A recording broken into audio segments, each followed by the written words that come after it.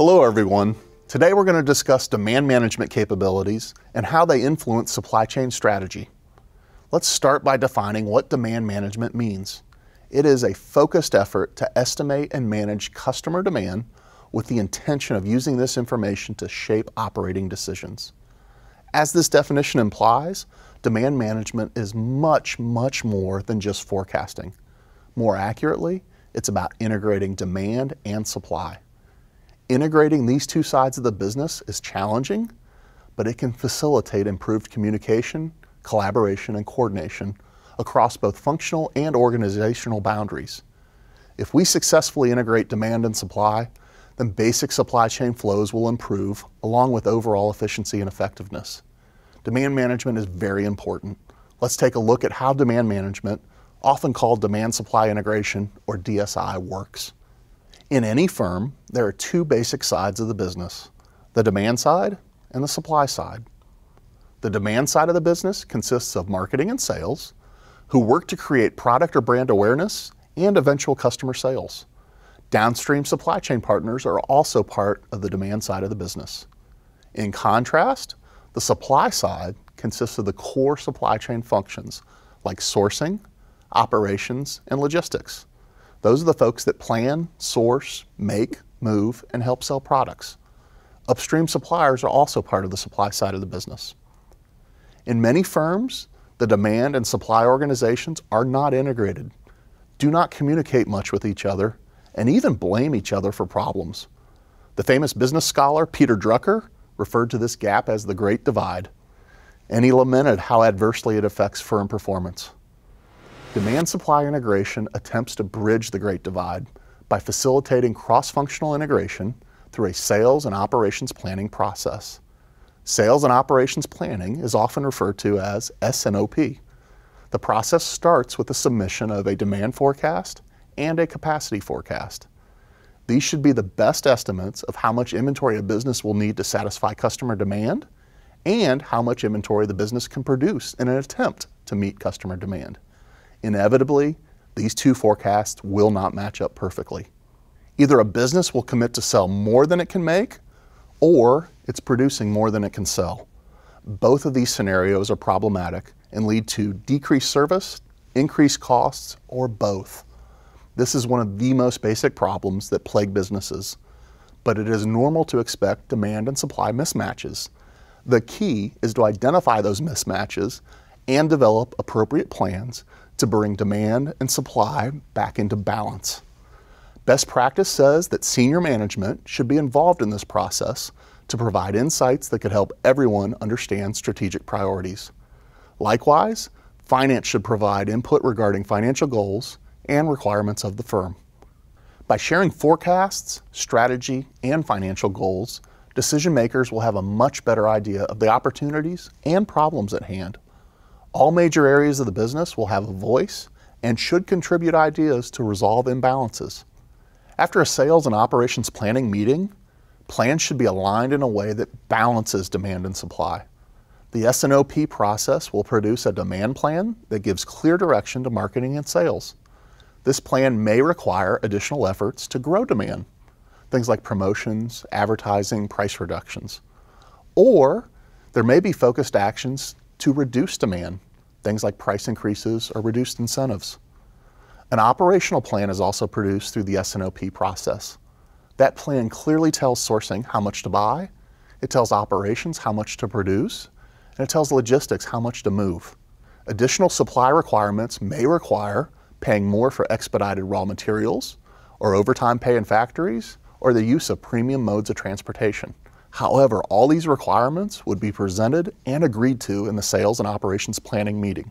Beyond having balanced demand and supply plans, the sales and operations planning meeting produces a financial plan that's aligned with corporate strategy.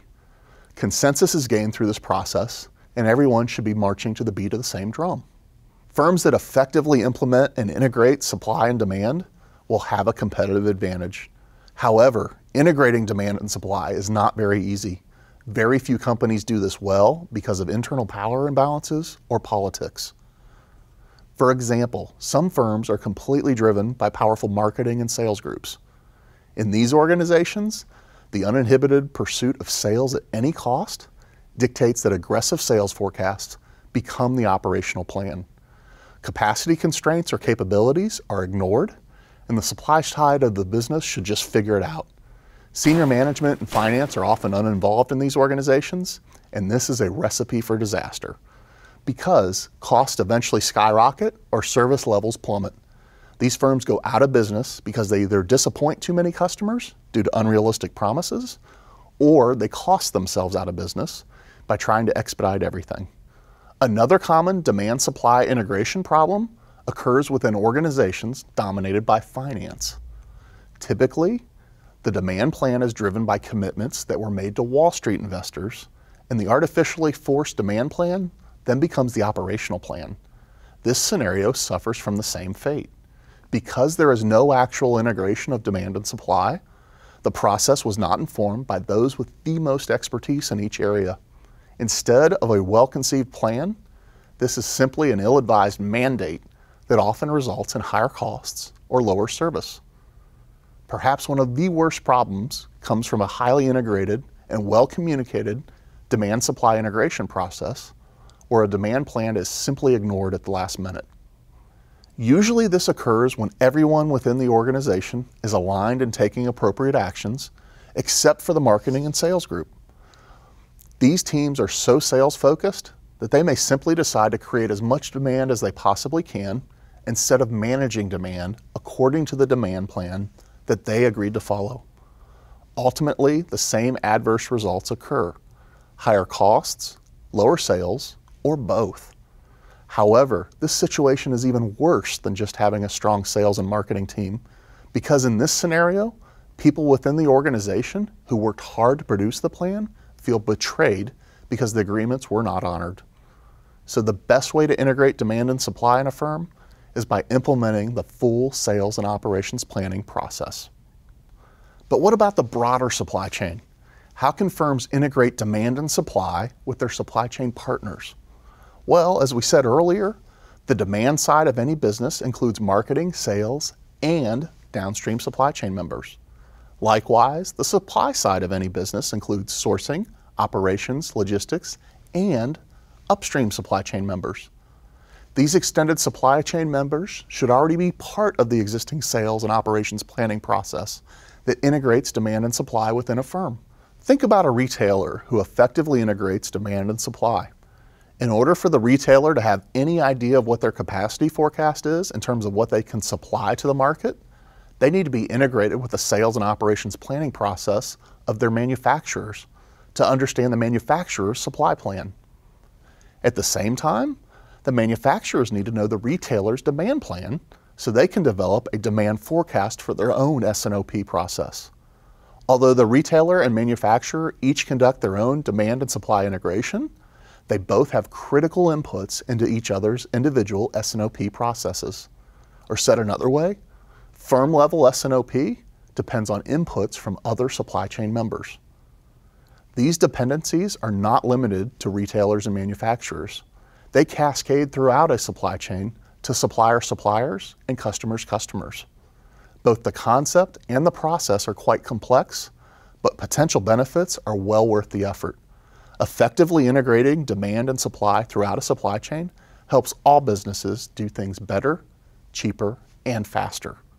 And from a strategic standpoint, integrating demand and supply through a sales and operations planning process will reduce both demand and supply uncertainty.